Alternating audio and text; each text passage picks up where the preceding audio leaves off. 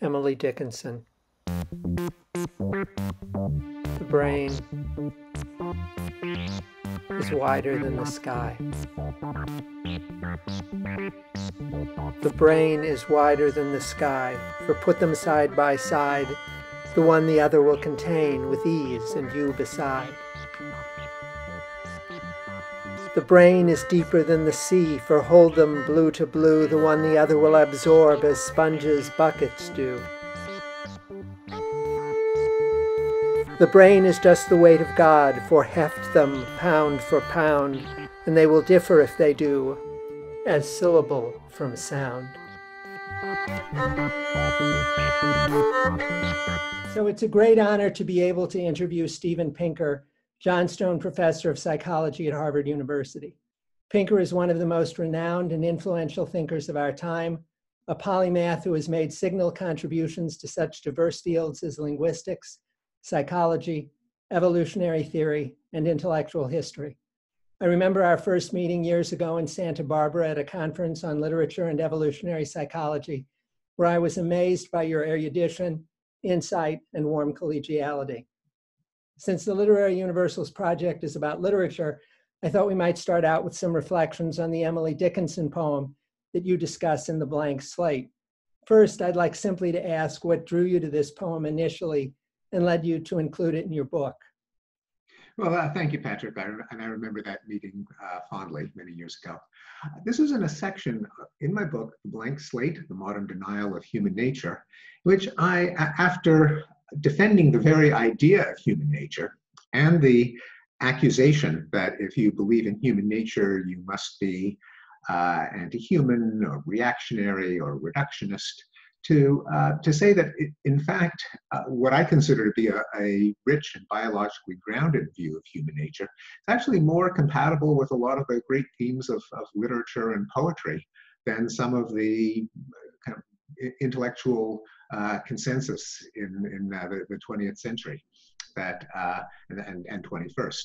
That a lot of the passions that drive humans, a lot of the mysteries, a lot of the conflicts are exactly the material that the great artists have dealt with for millennia, and that modern biologically inspired scientists are in some sense even rediscovering. So, and I love the Dickinson poem, partly because on the one hand, it is spookily modern. And as you noted to begin with, it's simply referring to the brain rather than the soul or the spirit or the mind, really kind of a late 20th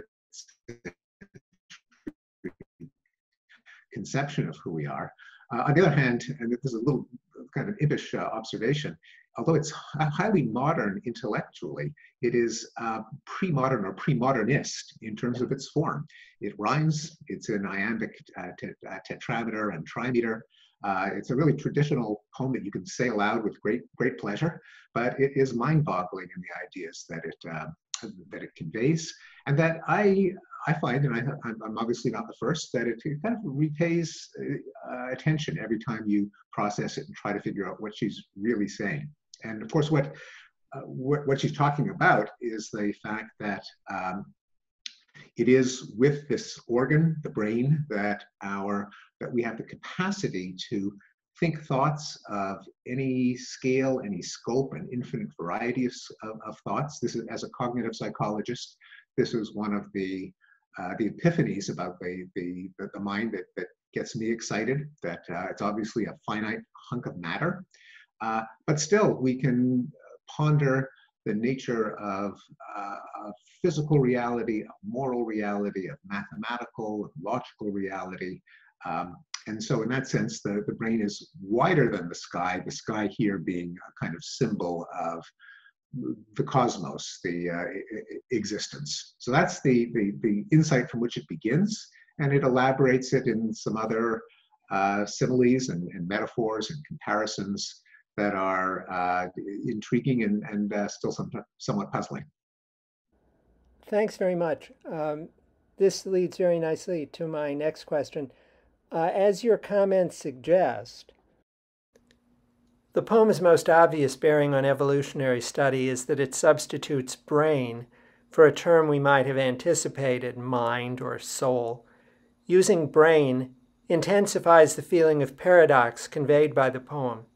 As a physical thing, a human brain is clearly not as wide as the sky. That trivial falsity, as Donald Davidson would have it, forcefully signals the metaphorical quality of width in this poem. One suggestion of the first stanza may be that sky, in fact, does not exist at all. It is a cognition-dependent entity, roughly a part of the diffusion of light through the atmosphere as we see it. Things would be different if the sky were a sphere, as in medieval astronomy. One thing that makes the first stanza strange is that the reader, quote, you, unquote, too is subsumed by the brain, though the brain would appear to be a part of a more encompassing you. The second stanza extends the puzzle through, for example, the curious phrase blue to blue. In contrast with the rest of the sentence, this suggests a comparison of the ocean with the sky rather than with the brain, perhaps because the brain includes the sky.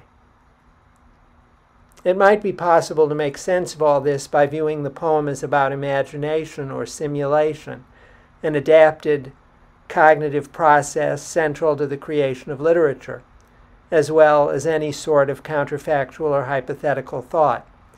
Romantic philosophers and poets influential at this time often saw imagination as in effect divine, so perhaps it is not too surprising on reflection that we encounter God in the final stanza. But the way we encounter God is still confusing. For example, the stanza includes the surprising notion that the brain is to God as abstract structure, syllable, as in a constituent of a poetic line, is to physical manifestation, sound, as when one reads a poem aloud. One might have expected something rather different. For instance, the brain is to God as sound is to meaning. In sum, I see the poem as complex and suggestive in treating our conceptual and imaginative or simulative relation to the world, but enigmatic in just what that treatment entails. What do you make of it? It's one of the delightful things about the poem is that it does invite interpretation and thought on so many levels. Indeed, the sky is an arresting image in comparison with this measly 3-pound lump. And you're right that you could interpret it as itself mind-dependent, and that it's just, in a sense, a visual illusion. There is no such thing as the sky in the language of physics or in the science of meteorology. But it's always effective style, whether artistic or even just lively prose. This is an issue I dealt with in my book, The Sense of Style, as to what makes the difference between vigorous lively prose and mushy academies. And one of them is the use of sensory imagery as opposed to abstraction, say the universe or the cosmos or reality, echoed in the choice of crisp monosyllables, often Anglo-Saxon, as opposed to polysyllabic Latinate or Greek abstractions, such as the universe. So the sky works better on both levels. The simile of syllable from sound is, I think, like a lot of artistic metaphors, and this is a theme we may return to, works on several levels, and this is a way in which it differs from the use of analogy in science, where it can only work on one level to be a good scientific analogy. But in this particular case, you identified a way in which what she might have meant with that simile, namely an abstract structure versus physical reality. I actually had a different interpretation, which is that sound is a seamless continuum. Syllable is a finite scoop of it, a demarcated unit. And I thought of it, again, I would not claim that this is the correct interpretation of the poem, but for me, it was a kind of almost a pantheism that, not in the sense of the romantic sense of nature worship, but more in the Spinozist sense of God being our term for the laws of physics, the laws of reality, the laws of logic. And that in this case, if the brain is the thinking organ, and if reality, the set of ideas, the set of laws making it up, are extend infinitely in all directions and from the beginning of time out into the indefinite future, our brains are one little sample or chunk of it. So that's another way of interpreting that simile. Wonderful. You've convinced me. I hadn't thought of that at all, though it fits with the acoustic phonetics image that I had in the little montage at the beginning. So that's nice. But your interpretation makes a great deal of sense. So thank you. It's a little embarrassing since I'm the literary person here, but I think you're right. So, okay, so going on to the next thing I thought we would talk about. You've written influentially and controversially on art and literature in relation to evolution. In How the Mind Works, you write that, quote, some of the activities we consider most profound are non-adaptive byproducts, unquote. You go on to state that, quote, it is wrong to invent functions for activities that lack design. I would, just to clarify for people, I assume it's okay to say by design you mean reproduction promoting design. Absolutely. I'll start the quote again from the beginning. It is wrong to invent functions for activities that lack design merely because we want to ennoble them with the imprimatur of biological adaptiveness, unquote. I agree completely. Well, almost completely. I'm a bit uncomfortable with the theoretical idea of a byproduct. I do not know the technical treatments of this idea, but in discussions of literature and art, it seems to me that byproduct is used to cover at least three different sorts of phenomena. First, features that never have an adaptive function. Second, cases in which a most often or initially adaptive mechanism are not adaptive. And third, simply new contexts in which a mechanism operates in the usual way and may or may not have adaptive consequences. For example, the first category might include the color of blood. Blood is red due to its composition. That composition is adaptive, but the color is just a consequence, a byproduct of the adaptive mechanisms. A case of the second sort would be our taste for fatty foods. It is a mechanism that approximates a function, but in today's society, we often encounter cases where the mechanism and function diverge so that it is not adaptive in those cases. Literature might be a case of the third sort. In other words, with literature, the issue is not whether literature is a byproduct in either the first or second sense. Rather, we need to consider the combination of usually adaptive mechanisms that are recruited in literature. We might then ask what happens to the functionality of those prior mechanisms in the new context. Are they still functional, contributing to reproduction? Are they dysfunctional, inhibiting reproduction, or neither, or either, depending on the individual work, the reader, and the context of reading? Personally, I don't share most of my colleagues' enthusiasm for this question, which I think is based on little more than liking the word adaptive. Gee, I want to be adaptive too, just like those science guys. But it is perhaps worth some consideration. Yeah, I think that's an insightful analysis. I found it interesting, and I agree with it. Indeed, there's an ambiguity with the word adaptation, because in everyday life we use it to mean well-functioning, healthy, constructive, harmonizing with the environment or with one's own goals. In biology, it's got a much more precise and pedestrian meaning. It is any feature of the organism's phenotype that led its ancestors to have more babies in the environment in which the ancestor evolved. And when you realize that that's what adaptation means in a technical biological sense, I think it undercuts some of the claims and indeed the controversy as to whether our various instincts for art are adaptations or not. For something to be adaptive in the sense that it gives us a deeper perspective, it allows us to appreciate the complexity of life, it gives us insight into our own existence. I mean, these are all adaptive in the vernacular sense, but unless they result in having more babies, they're not adaptations in the biologist sense, and that's the sense I've been writing about. And I realize in seeing the controversies that these claims have aroused, that in the minds of most people, biological adaptation is not just a technical concept in biology. It's almost a statement or a referendum on the value that you ascribe to a particular human trait.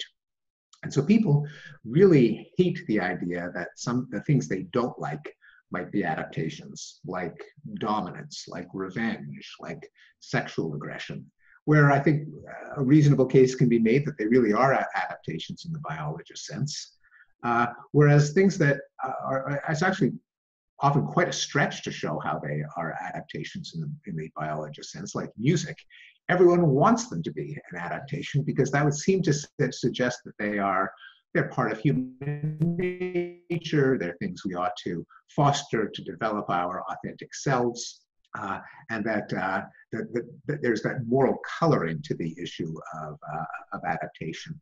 And another deepening the irony is the fact that there is a widespread antipathy to the whole agenda of evolutionary psychology to show which of our psychological traits are adaptations. People are often hostile to the very idea, oh, it's just after the fact storytelling, it's post hoc just so stories, you can never prove them, it's not scientific, except when it comes to the parts of human behavior that people want to glorify, like the arts or music. There, go for it. It bonds the group. It calms babies, and people are, I think, a little too quick to think up adaptive, sometimes dubious adaptive functions in service of the goal of showing that they really are part of our essence. Excellent. Yes, I couldn't agree more. If I can add to that, is that okay? Yeah. And I think it's in making sense both of the particular questions of what is the adaptive value of a human trait, including storytelling and literature and art and music, but also of just how we make sense of our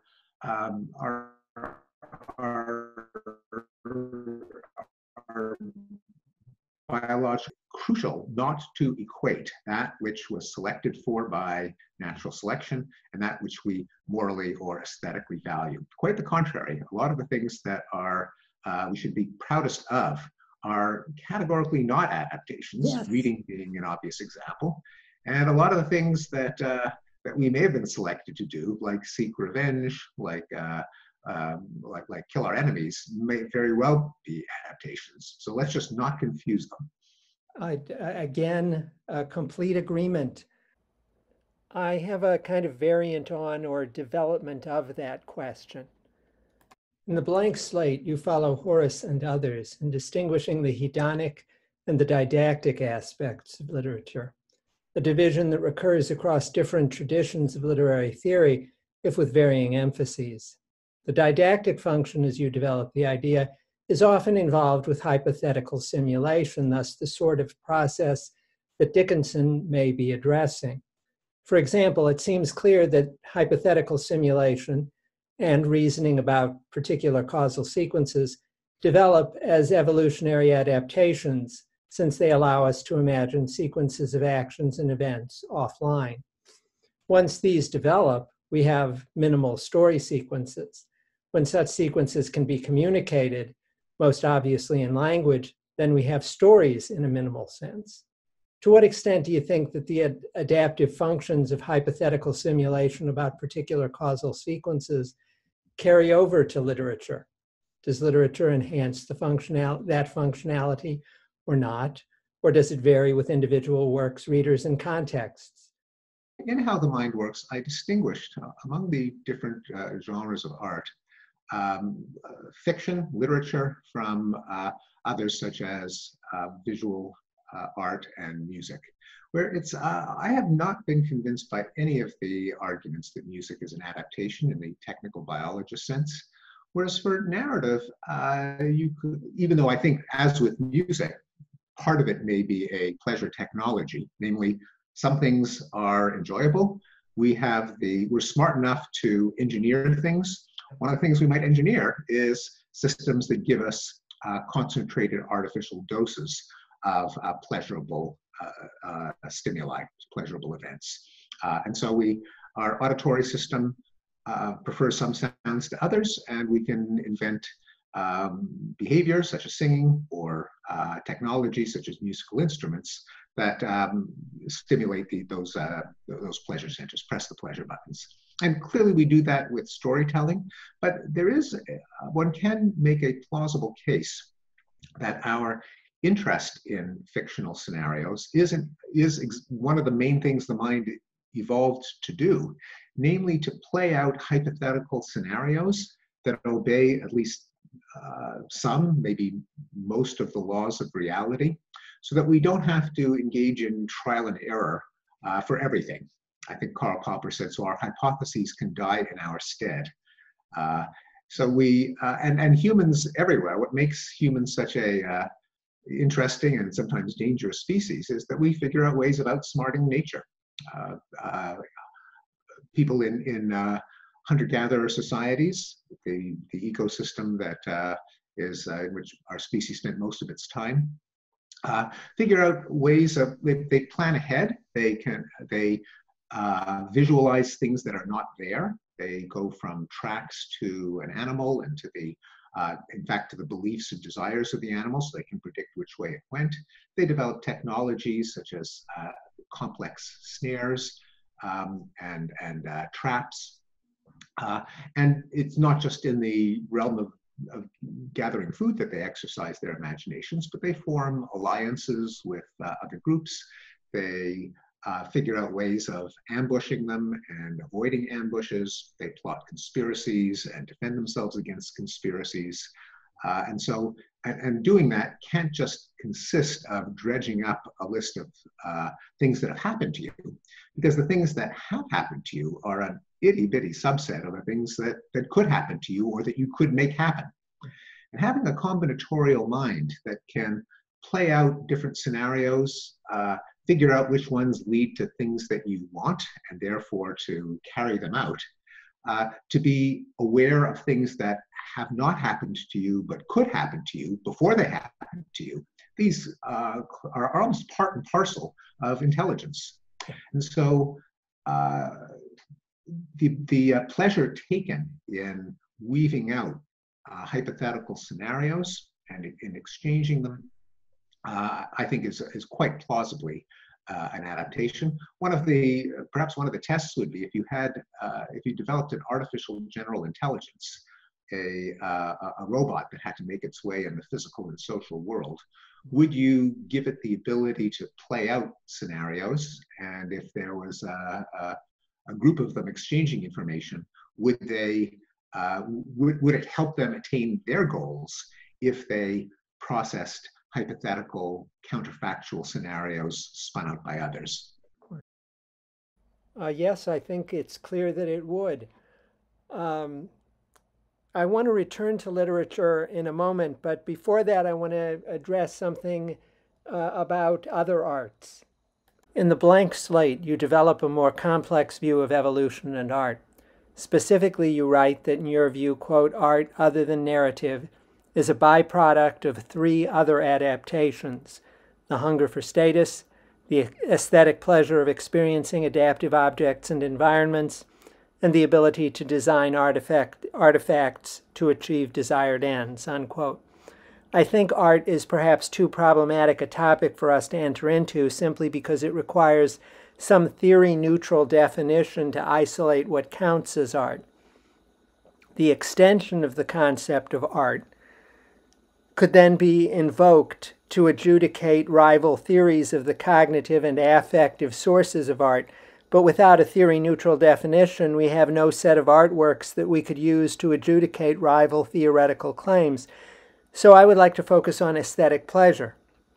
Admittedly, we do not have a good theory-neutral definition of that either. However, I think people widely share a sense of what they experience as beautiful, whether it is their child's face or the language of Mrs. Dalloway or a sunset. Could you say something more about how you understand aesthetic pleasure? Okay. Indeed, that's a vital distinction because art is a social activity that always takes place in the context of previous art. And what happens is when we become too accustomed to an art form, it starts to become hackneyed or cliched or banal, and that sets artists off in some new direction, sometimes simply defined as being the opposite of the previous art form in vogue. And so art is always trying to contradict the reigning conception of art at the time, particularly beginning with modernism and postmodernism in art in the 20th century.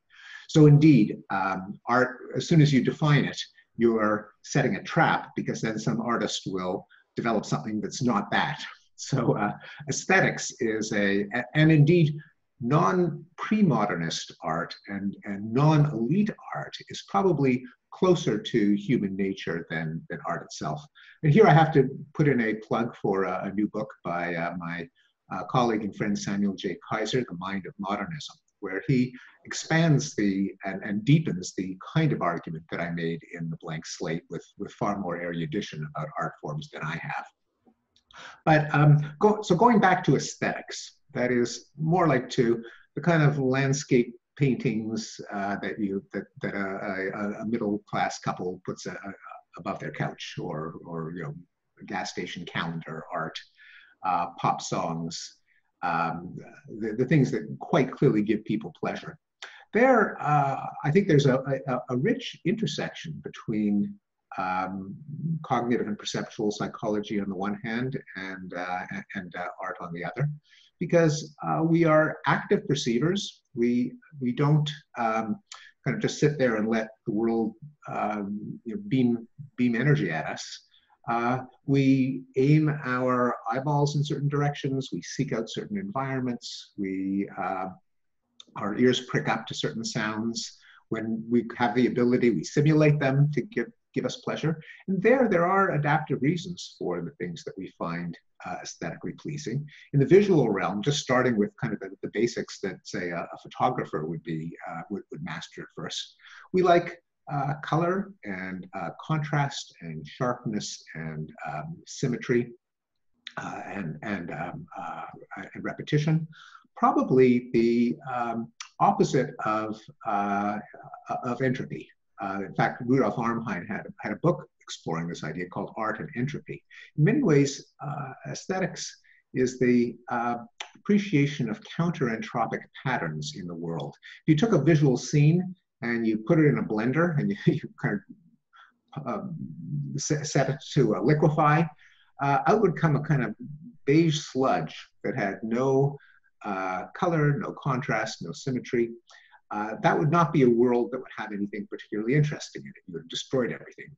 Anything that is causally effective, a flower, an animal, a landscape, something dangerous, something safe, is likely to consist of patterns that stand out from that kind of background sludge. And we tune our perceptual systems to give us the best possible view. We place ourselves in environments that have consequential objects. And of those, not just any old consequential objects, but there are certain scenes, certain faces and bodies that are more relevant to our fitness than others. In the case of landscapes, there's a fascinating overlap between the history of landscape art and what's sometimes called environmental or ecological aesthetics, namely what kind of environment does Homo sapiens best thrive in, and that we naturally seek out and that we find ourselves most comfortable in. And features such as greenery,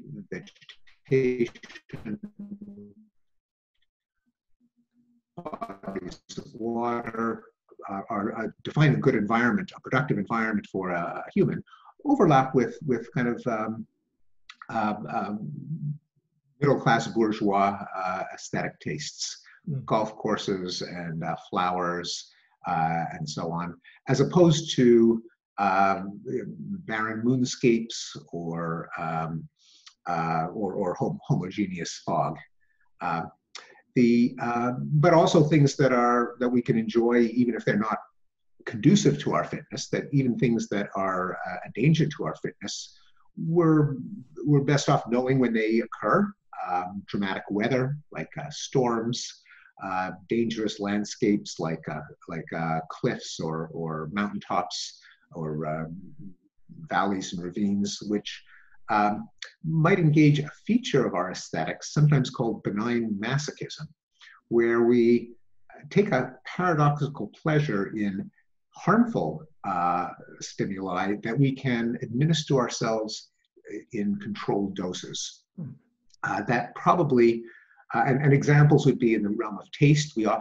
Adult tastes tend toward the mildly aversive that kids don't immediately like: strong cheese and wine and hot chili peppers. Experiences like extreme sports, rock climbing and skydiving and racing. Cases where we are in control, we can administer the dose, and the pleasure comes in expanding our space of environments that we know we can explore without getting killed, as opposed to just cowering in the safest possible cave. In the realm of other people, there are criteria, in the case of beauty, especially sexual beauty, there are criteria that correspond pretty well with fertility, youth, symmetry, averageness. In the case of heterosexual attraction, having a face and body that is unlike that of the opposite sex, sometimes exaggerated along the continuum, so that a slightly maler than male face or body, a slightly femaler than female face and body are perceived as more attractive. Babies, infants, the neotenous features of a large head, large eyes, small lower face and jaw, a small torso.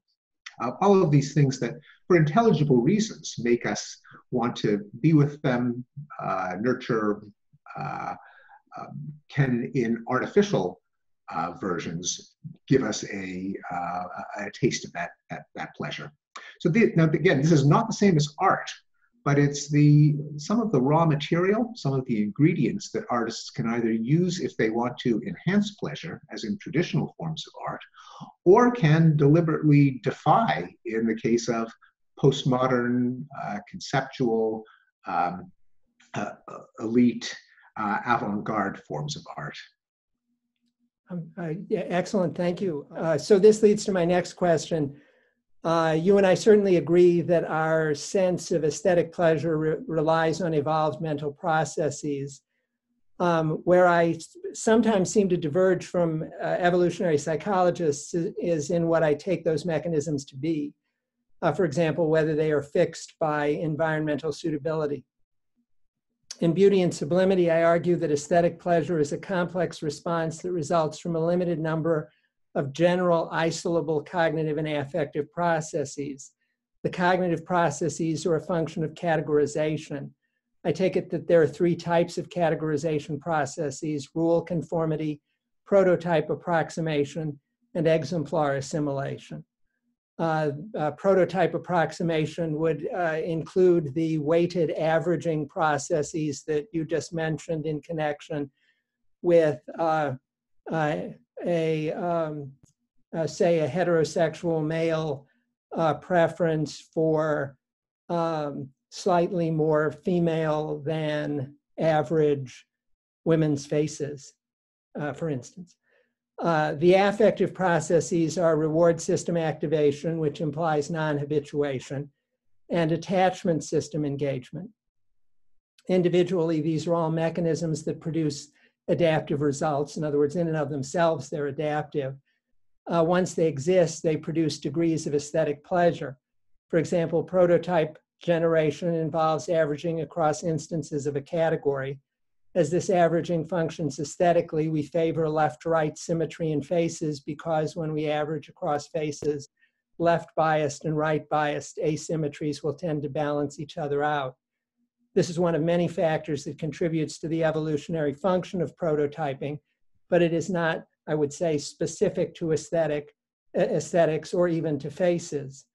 One might agree or disagree with this as an account of aesthetic pleasure, but perhaps it makes clear why I tend to think much evolutionary thinking in the humanities, much evolutionary thinking about art assumes too direct and simple a connection between art and evolution. And again, why I have qualms about the range of phenomena covered by the idea of a byproduct. You, of course, don't have to comment on my specific proposals, but I'd like to know what you think about the degree to which literary universals or other literary or artistic phenomena are open to relatively direct evolutionary accounts. For example, symmetrical faces are beautiful because they betray no symptoms of disease, and the degree to which they are best explained by more indirect and, so to speak, layered or componential accounts. For example, symmetrical faces are beautiful because we prefer non-habitual prototype approximation, with this preference being adaptive across a wide range of cases, not confined to aesthetic appreciation of faces. Yes, I know that those are deep and provocative questions. I agree. In the case of, let's start with the visual. In the case of symmetry, I think actually in all of these cases, I think these are fascinating empirical questions where there can be theoretical reasons why you might expect that people would find symmetrical objects more aesthetically pleasing or averaged composite objects more pleasing. And it's a question of, it's an interesting research program to distinguish them, see which one is right, which one's wrong, which nicely belies the accusation that these are unfalsifiable after the fact just so stories.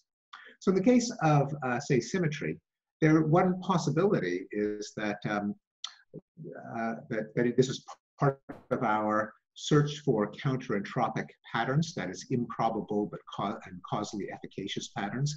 There really aren't a whole lot of things in the natural world that are bilaterally symmetrical, mainly animals when viewed head on and other humans, and they make a difference. Humans obviously make a difference. We befriend them, we mate with them, we bring them up, we harm them or avoid getting harmed by them. So you really want to know where the people are. And animals, we eat them, they eat us. So a taste for this improbable configuration of matter, the bilaterally symmetrical entity. Flowers would be another example, and those are also biologically significant because it's often the flower that identifies the species of plant better than the sea of green of leaves and foliage. And flowers also foretell the future presence of fruit. Right.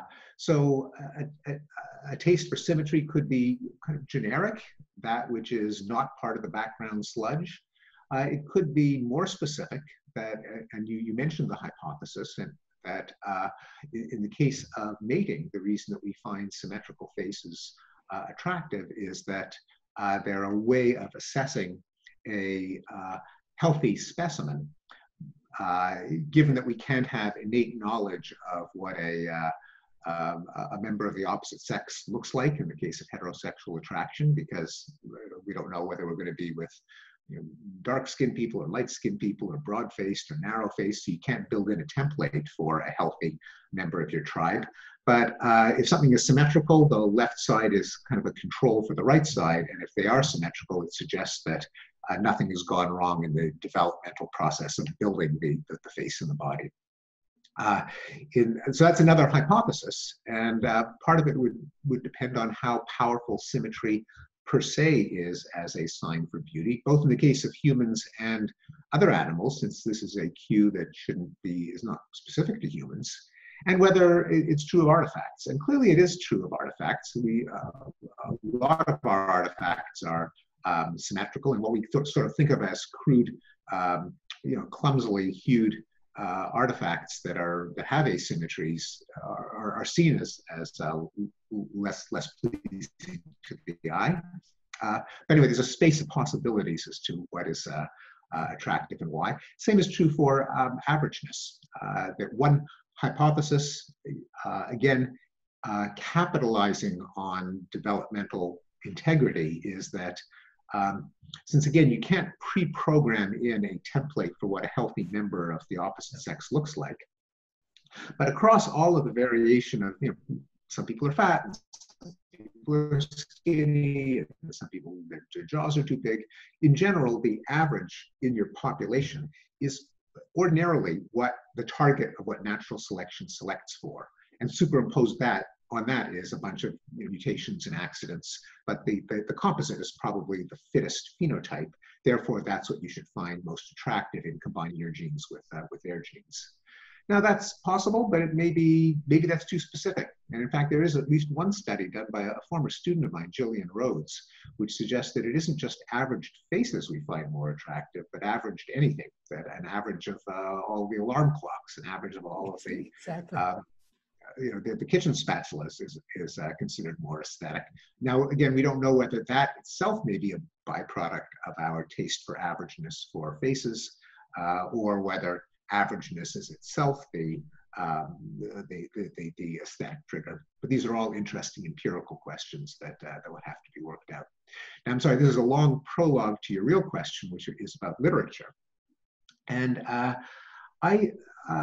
in the case of literature, there isn't, because it's a verbal medium and it is extended in time and it is a composite, there isn't like one static image that you can analyze as easily as you can, say, a pretty painting.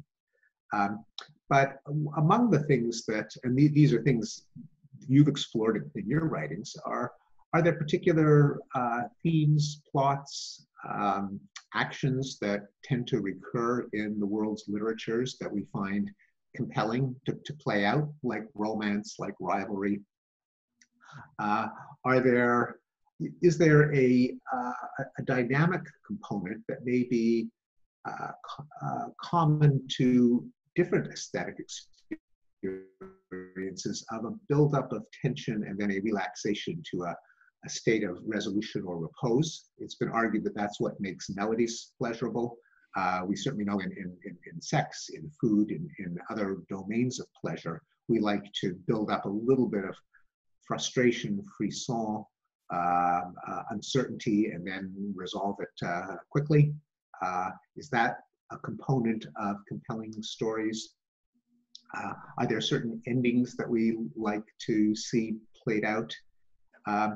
And in the case, what other ingredient possibly in the case of literature? This comes from a suggestion, I've adapted from a suggestion from Donald Simons, author of The Evolution of Human Sexuality, who suggested that human consciousness, maybe paradoxically, but not after he explains it, really does not fill itself with the expected, the habitual, the predictable. That tends to be packaged and kind of buried in the basement, the unconscious. Things like the laws of optics that determine whether a tilted trapezoid is a square, the laws of syntax that allow us to make sense of sentences, our digestion, our breathing, the particular muscle contractions that allow us to grasp something. All these things are what we are not conscious of. What we are conscious of is the unpredictable, the rarer, and Simon suggested very often the adaptively consequential, even if rare. So that we often concentrate on cases in which it may not come along very often, if ever, but when they do, they have a big wallop on fitness. We're obsessed with violence, even though most of us won't be victims or perpetrators of violence. And a lot of our art, again, this is something I don't need to tell you, is both high and low, is about violence. Old Testament Bible stories, Shakespearean tragedies and histories, pulp fiction, dime novels, mafia movies, war movies, video games, We just can't get enough of violent entertainment. But violence matters. Not that it happens every day, but if it does, there's nothing to be more important. Therefore, there may be adaptive value in knowing about the possibilities of violence. What are the vulnerabilities? What could protect you? What could allow you to attack or defend yourself? What are the dangers? So you're kind of prepared with a mental playbook. Should it ever occur? It may not, but if it does, it's good to be prepared. Sexuality is another example, probably, especially in a monogamous society, opportunities for multiplying one's reproductive output with an adulterous sexual partner or enhancing the value of one's offspring may be rare, but on the other hand, they make a big difference when they do occur, and so we mentally are vigilant to the circumstances in which they might appear. And of course, this goes without saying, but an awful lot of entertainment, high and low, is about sex and violence. That's almost a definition of entertainment designed for adults. Great, thanks. As you probably remember, in The Mind and Its Stories, I argue that there are a few story structures that turn up with great frequency across distinct literary traditions. These structures may be explained straightforwardly in terms of agents pursuing goals defined by evolved emotion systems. The intensity of the outcome emotion, for example, achieving the goal, is intensified by an increase in the gradient of change from a prior emotion. Put simply, it is fine if everything goes smoothly for the lovers, to take the case of romantic stories, but we are made happier by their eventual union if it appeared that they would be separated forever. These and a few other specifiable points serve to generate the cross-culturally recurring structures. In consequence, the structures are not, so to speak, direct evolutionary products, though they are to a great extent explained by adaptive, affective, and cognitive processes. In other words, by this account, narrative is not itself an evolved process or capacity. However, it does derive from evolved processes, emotion systems, the ability to isolate particular causal sequences, speech, and so on. To what extent do you see narrative itself as an evolved process, perhaps something akin to a module? And to what extent do you see it as simply being explained by other adaptive processes? Yeah, I think it's a key question, and I don't have a firm opinion on it. I think there's an excellent reason to think that the ability to imagine hypothetical and counterfactual scenarios is an adaptation. It's very close to what the essence of intelligence is. And one can see how it has allowed people in all cultures to develop technologies and institutions and plans that rely on foresight, planning. In fact, philosophers often say that the very concept of causation depends on the concept of a counterfactual. What does A causes B mean? It means that if A hadn't occurred, B wouldn't either. And so just the ability to say, if I do that, that would happen, but if I didn't, it wouldn't, compounded and multiplied, that's really what thinking is almost for. And of course, we're social. The reason that we have language is so that we can share our insights with our companions. It may be that just our sociality and our imagination, you put them together and you get storytelling, or it may be that there's something about storytelling that, in addition to that combination, that is one of our motives. Not easy to tell those theories apart, but I think a fascinating project. One of the cross-cultural patterns I discuss in The Mind and Its Stories is the sacrificial structure. This is somewhat unusual both in that book and in my subsequent affective narratology, which adds further structures to the original list. It is anomalous because the other structures treat things that we do in real life: pursue romantic love, fight wars, reunite with family members, take revenge, investigate crimes, and so on. But we don't really do much in the way of sacrificing people, at least in the direct sense that this often takes in literary works. I was therefore particularly interested in your discussion of human sacrifice in The Better Angels of Our Nature. Your aim in that book is to consider social progress, thus, in that case, the fact that people gave up human sacrifice. But I would like to know more about how you believe sacrificial thinking operates and to what extent such thinking might still manifest itself indirectly today. Certainly, such sacrificial stories as the fall of humankind and the redemptive death of Jesus continue to resonate with many people. In thinking about this, it may be helpful to distinguish between cases where the sacrificial victims are considered guilty and those where they are acknowledged to be innocent, in some ways, a more interesting case.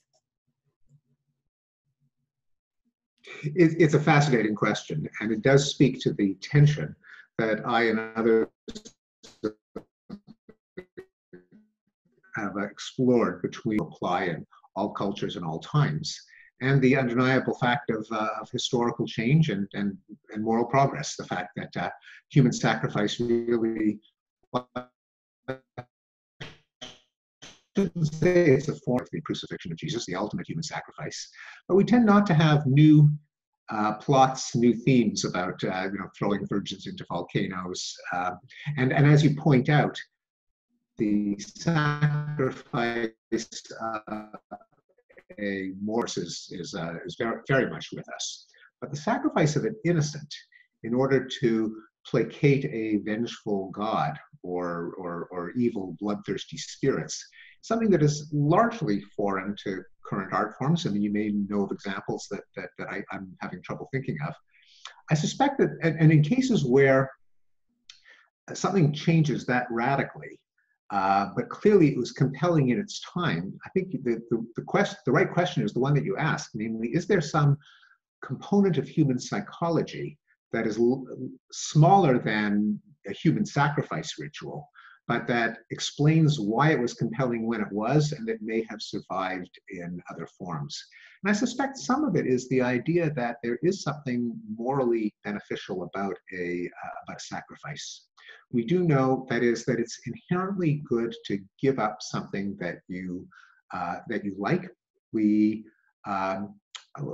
value people who do that above and beyond the good that they do. And this is something that I have explored actually with a couple of graduate students, Jason Nemero and Julian DeFreitas, related to the movement called effective altruism, which seeks to channel human altruism to efforts that actually benefit the most people.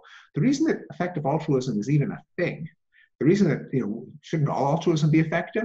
But they point out that a lot of philanthropy, a lot of charity consists of a kind of warm glow that may have dubious benefit to the beneficiaries, and often it does consist of some sacrifice. So we hold in higher esteem, say, a wealthy person who works in a soup kitchen once a week and ladles out soup to the homeless, even though that's a colossal waste of human capital. Anyone can ladle out soup, and that wealthy person would do much more good if they simply donated gobs of money to hire dozens of workers in soup kitchens, or expand the soup and expand the kitchens, and other ways of doing good. And effective altruists sometimes promote earning to give, that the most moral thing you can do is make oodles of money and give it away to effective causes, something that clashes with our intuitions. That does not strike us as particularly moral, even though the argument could be made that it is. And we often esteem ascetics, people who make conspicuous sacrifices. We often enhance the appeal of charity by coupling it with sacrifices. The ice bucket challenge for ALS, you put a bunch of ice over your head. Various runs and swims and walks where you endure some ordeal in the service of raising money. We venerate ascetic saints like Mother Teresa, who cloaked in humble white, and living those who take vows of poverty. So the moral value that we ascribe to asceticism and sacrifice may be the psychological core that's taken to an extreme in the cases of animal and then even more so human sacrifice. And it might ultimately have its basis in the fact that, especially in a zero-sum context, one way in which you bestow a benefit on someone else is that you relinquish it yourself, you forfeit it yourself. And so someone who's willing to do that in a zero-sum environment will be doing more good than someone who hoards everything for themselves. In a complex economy where wealth is highly elastic, that may not be the most effective way to help people. Well, thank you very much. This has been very illuminating. In conclusion, let me ask, are there any other areas or issues that strike you as being particularly relevant to the study of evolution and literary universals, or even questions or research topics you would like to see scholars and scientists pursue? Oh, where to begin? I think there's just a fantastically unexplored area of human scholarship, of the intersection between literature and other arts and psychology that's barely been touched. I mean, the key, and some of the efforts that you and I are familiar with from evolutionary psychology are an interesting start, but they tend to, I think, be just too narrowly focused on mating, on adaptive significance of particular themes, and that's just a taste of what could be explored. I would also like to see, for example, the application of linguistics to poetry and literature, the use of language, what makes elusive metaphorical language effective, how do authors use tense and aspect to simulate ongoing events in the mind's eye, in the mental theater. How does the ordering of elements within a sentence, within a paragraph, contribute to the mise en scène, the development of plot? In the study of emotion, what is how does the balance between positive and negative emotions in our everyday life provide materials that artists can use in the pleasure taken in literature? Why would it be cruel to say to someone, you've got a fatal disease, and then say, oh, it was a mistake, you're fine? The negative would certainly outweigh the positive. No one would want that experience. On the other hand, in fiction, we kind of like that. Unless you have your hero who's in trouble, your protagonist who's has a near-death experience and then is saved, it's a boring plot. Why is there that contrast? The themes of human motivation other than mating, including status and knowledge and solidarity, and the built-in conflicts of interest in human relationships, the kinds of genetic conflicts of interest that Robert Trivers identified in romantic relationships, in parent-child relationships, in sibling-sibling relationships, in ally-ally relationships, where each relationship has both an element of cooperation and an element of competition that's work out in endless possibilities.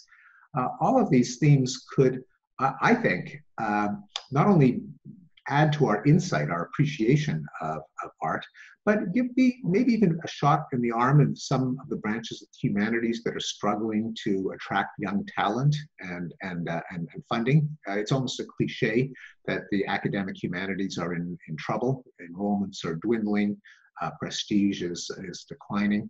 This wouldn't mean abandoning the traditional goals of literary scholarship, which will always be important, but to enrich them with a new set of questions, a new set of methods, a new set of bridges to other areas of human knowledge. That's wonderful. That's, I think, something that should be heard by many humanists, and they would find it invigorating and would help foster a degree of optimism. So, and you've been at the forefront of that. So your works are beacons in that kind of investigation. Well, that's very sweet of you. Thank you. Well, I'm very grateful to you for doing this interview, and I think viewers, visitors to the Literary Universals Project website will find it extremely valuable and very engaging, and will be grateful to you also. So thank you very much. It's my pleasure, Pat. Thanks for having me on.